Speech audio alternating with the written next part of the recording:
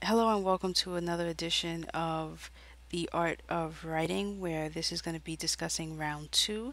And round two is the setting and or world building process for the short story workshop that everyone started about a month and a half ago. No, not a month and a half ago, more like a couple of weeks ago, actually. So, without further ado, let's begin.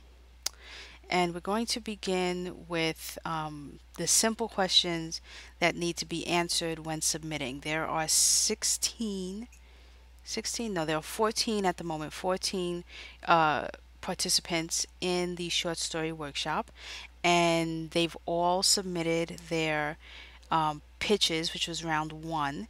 I've already done, given my feedback on the first eight, and that video is on YouTube, so you can go to YouTube, go to my YouTube channel, and you will get to see me live on stream doing the feedback. It took about an hour and a half. I'm going to do a feedback on the other eight because we started with 16, so there's 16 pitches.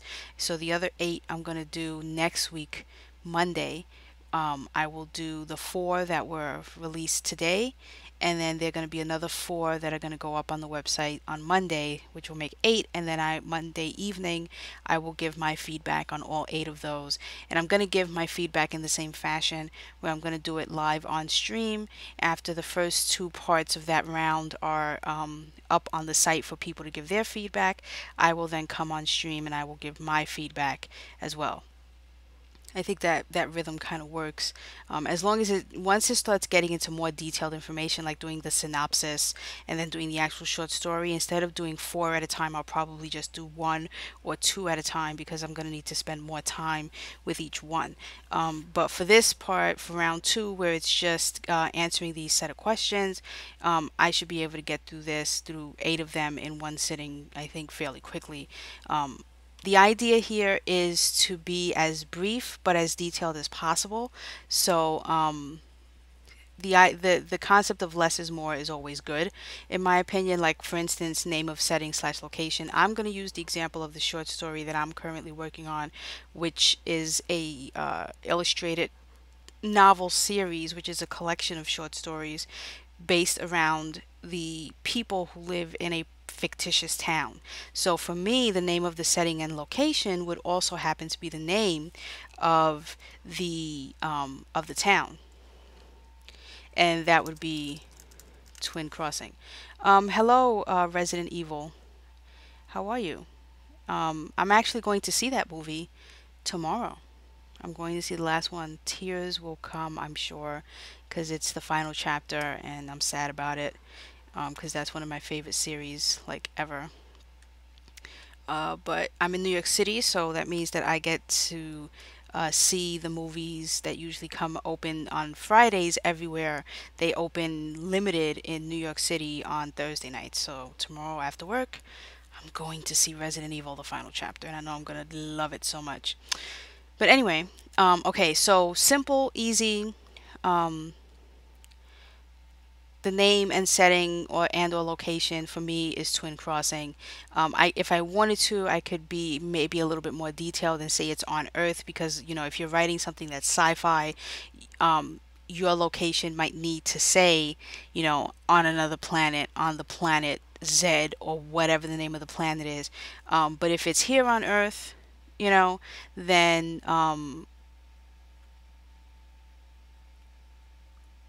ideally, should you mention the name of the setting, even if it is never mentioned in the short story? I can't imagine how you could have a story and not mention where. For instance, let's say you're just doing a short story that's a scene in a diner. The setting would be the diner. Unless they are existing nowhere, unless there is literally their feet are not planted firmly on ground. You know what I'm saying? Like the setting is not it is the place. So if it's just taking place in the main character's bedroom, then the setting would be the bedroom. If it's just taking place in the main character's mind, if they're in a dream sequence, then the setting would be dream sequence and then where that dream sequence is taking place. So I can't imagine what kind of story you could be telling where you wouldn't at least mention something about where the what the surroundings are when you're being descriptive. Um, then that's where it would take place.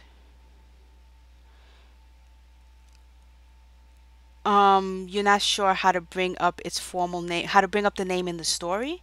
I mean, I would assume, again, I don't know the story, but one of the main characters can make reference to the look of the place, to the history of it. Whenever the second you mention, I mean, I don't know what exactly is taking place in this forest, but I would think it would be fairly simple to just run off a sentence that, and you don't even need the character to say it. You can say it as the narrator, as the writer. It could be a part of your describing where they are, describing the forest. When you describe the forest, you say, in the land of blah, blah, blah, there is the forest, etc., and then so on and so forth in your description of where they are in your opening sentences into the short story. And then you never have to mention it again. You might just mention, here is where we are, drilled down to this landmark right here, and then you tell the story and you never have to mention where they are again. But if you're talking in terms of having the characters mention it, um I would think that would be, again, a bit, probably easier, because you could always just have a character, again, reference the fact that they're there at this place at this time, and it's so historical, or it's so lovely, or the places never looked like this before. There are several different ways. Like I said, I don't know the specifics of the story in the forest, but um you named it, use it. And that would be your answer for the first one. The second one, what kind of world is it? Is it fantasy? Is it real? And again, this harkens to some people who like to write sci-fi. Then, the world that you created may not be real. It may have creatures that have names that you invented, or names that exist, like fairies, goblins, trolls, those types of things, in which case it would be fantasy. Or you could be doing a short story with real people, real flesh and blood, who could really get hurt, who have no magical abilities, who are simply really good fighters, or, whatever the story, whatever the case may be. So this is kind of a, is it one or is it the other? You don't really have to embellish in this question either. In my case, it is fantasy, because the town, while it exists on planet Earth, it is invisible to the naked eye, and so on and so forth. There is some supernatural things going on there. So I know some people find the word fantasy a bit fuzzy, but that is the reality of it. It's either real or it's fake, or it's not real, or it's not possible. So, and things like that are always just, they can always just be lumped under fantasy, as opposed to saying it's real or it's sci-fi. Because some people, when they think of sci-fi, it's more alien than, and then you get into the realm of, is it dystopian? Is it, there, is it real or is it not real? Okay, that's really simple to figure out about the story you're doing. Um, oh, Resident Evil, you follow the games? I tried to play the games, they're a little too creepy for me.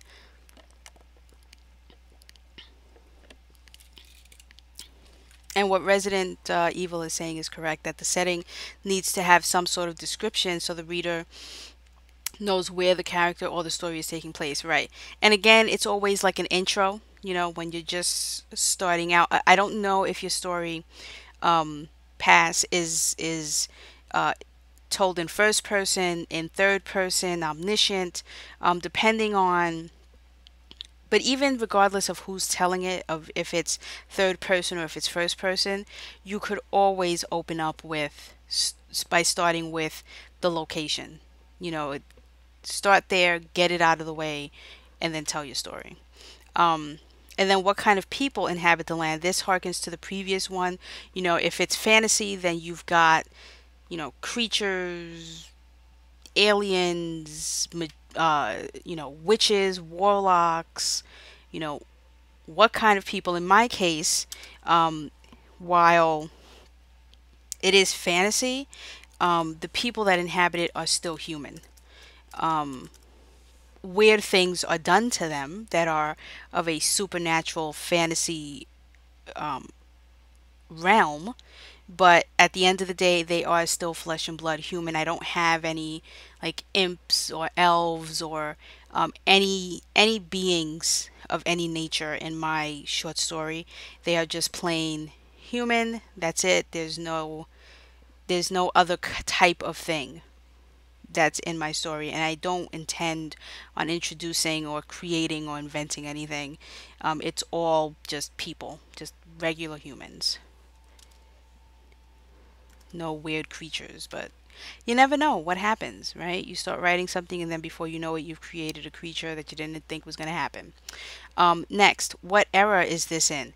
And you see how each one builds on the previous one. So you started with the where, you started with the and then you went into the how. How is this where taking place? Is it real or is it fake? Then you went into the who's in the world, and now when is it? Is it present? Is it future? If you're trying to say these are things that may occur in the future, so what era? What's the time period? For me, I had to actually think about this. It's a time span. So in my case, I'm covering from World War II. And actually, that's not true. I go from the 1800s, okay, all the way to present day. And my present day is actually not 2017, but if I'm not mistaken, I think it's 2015. Um, I'd have to go back to my story just to double check that, but I think I stopped my present day, or I continue my present day from 2 years prior, and the reason for that is ages, the age that I made certain characters in order for them to be present during World War II and then be the age that they are today.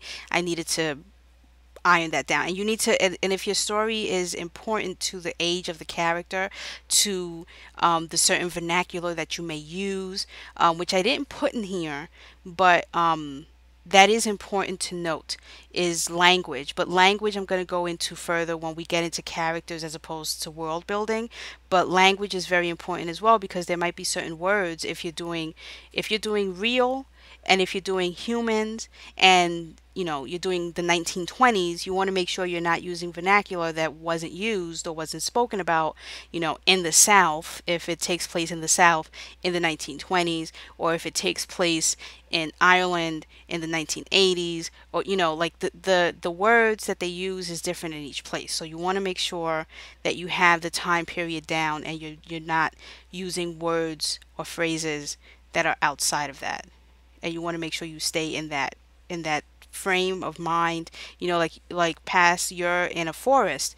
So is the forest rich and vibrant in this time period? Was based on where it is. That's why you also need the reader doesn't need to know this, but you should know this just to better the story. If you're doing it in a forest, in a real place that exists in reality, during this time period, let's say the winter, the spring, the summer, fall, and it's better for you to know if the forest is going to be lush and great and grand, and if it isn't, why? Is it because the weather changed? Is it because this forest doesn't normally look like this at that time? If you created it all from scratch, then you can just make it whatever you want. But it's always good to know, just for yourself, whether you say it in the story or not. You should know, just for you to be able to tell the story better and make it more believable for you. And when you make it more believable for you, the reader will believe it. So it's just really helpful, which leads me to the next one, which I was mentioning with the seasons. Um, so what season is it taking place in, or what's the weather like? It's a short story, so some of us who are writing the short story might only be doing it in one location at one time over a set amount of days. So it might not take place over a long lifespan of time. So you may be able to just say, well, the season and the climate is going to be, good weather, it's going to be real rainy, depressing, because you're doing like a sad story, so you want that depressing mood. Um, so you might say rain, and things like that. For me, the season and climate, since um, I'm going to just put that it spans time. However, and this is a note for me, and everyone can have their own kind of note that is helpful to them in terms of season and climate. Um,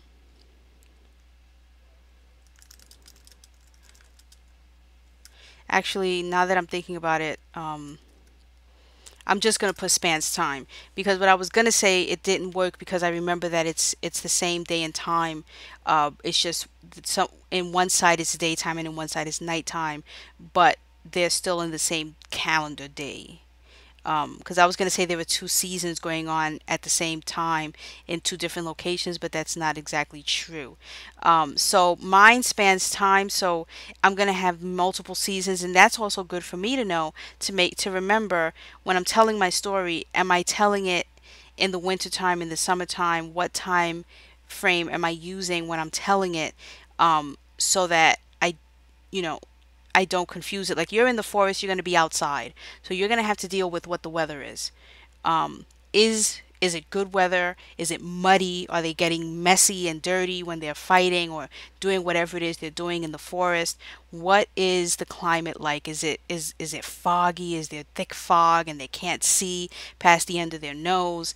All of those things are a part of what the season and the climate is, and how that can affect the story, and you didn't really think about it. You know, Climate and the temperature and all these things can affect the character, can affect the story. So you should know what it is so that you make sure you can use it, or you can just try to avoid it if you need to in the story. So the sights, what do you see? When you look around, your character is standing in one place at one time in one moment, and you just have your character pivot their head from left to right, look at their peripheral all around them. Where are they? What are they seeing? Is it a bustling town, city, metropolis? Is it space aliens? Is it trees and the blue sky or the gray sky? What are their surroundings? In my case, my surroundings are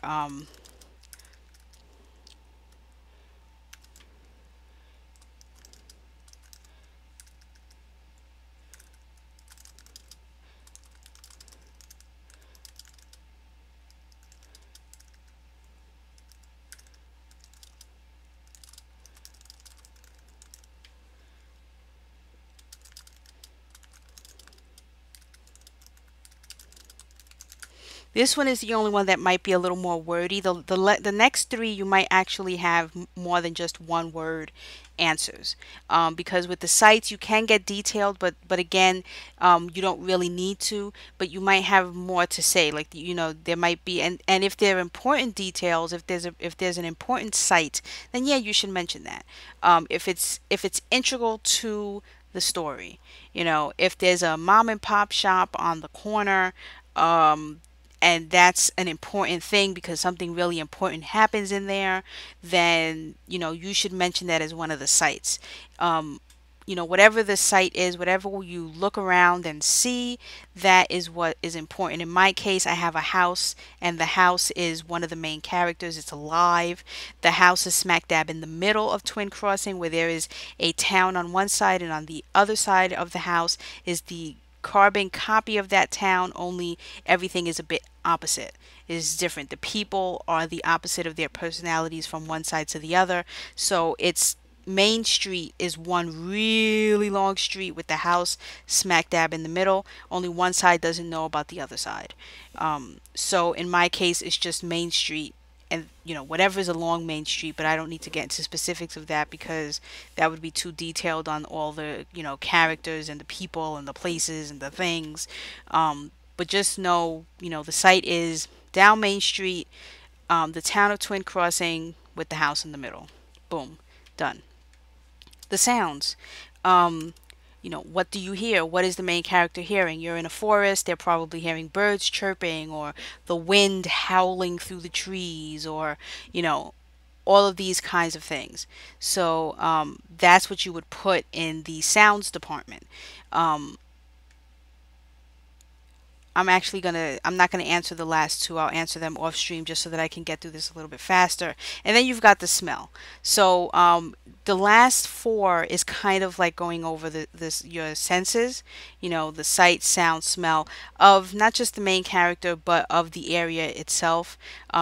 Because you never know how you might use that to your advantage. Um, is there a limit on how long these sections should be? They should be as long or as short as you want each answer to be, but just remember that the person who's going to be reading it, I'm going to be putting four up at a time. So you don't want to give them too much information. You don't want to bog them down because eventually they're going to be reading your short story, you know, and giving you feedback on that. So you just want to give them enough to wet their whistle, enough to give them an idea of further about what your story is about. You just gave your pitch. So now you just want to give them a little bit more, you know, because your pitch was brief, you know, and to the point, and told them what it was about. So now you want to put them in the shoes of one of the characters. It doesn't have to be the main character, but you want to be able to put them in the world, and you want to do that with description, but not overdo it. Because you remember, you're still going to have to show characters. You are eventually going to end up doing a synopsis, which is going to be much longer than the pitch was. So you're going to get longer in what you give. So you don't want to give it all now, because we still got several more rounds to go. So I would suggest, you know, a sentence, two sentences, I think three sentences for each one of the last like three sections would be probably too much. I would stay within the one sentence to two sentence realm and stay in that pocket, stay in that lane, and I think you'll be good to go. So that's all that anyone who's participating in the workshop should do when it comes to the world building slash setting section of round two for the workshop. Now, next week, Wednesday, I will be going into more detailed world building. If you really want to get down to like the serious detail on world building, if you're interested in if you're looking at writing a novel or even a short story, I will give you like 10-page interview, world building, breakdown documents I will have available next week, Wednesday, and I'll have links for you where you can go grab the PDFs of those things next week, Wednesday. This was just for the people who are participating in the workshop, but next week, Wednesday, I will give you much more detail on how you can really get into world building, map creation, and all those things that you may not think about. And it's really helpful for a short story, maybe, but definitely for a novel, and then definitely also for a screenplay, depending on what the story is about. So thank you all for being here. Thank you all for stopping by. This video will be available on Twitch, and it will also be uploaded onto YouTube, and you can catch it there. On Monday, I will be doing the final 8 pitches. I will give you my thoughts on them, my feedback on them, and again, next week, Wednesday, I will give you more detailed information on world building.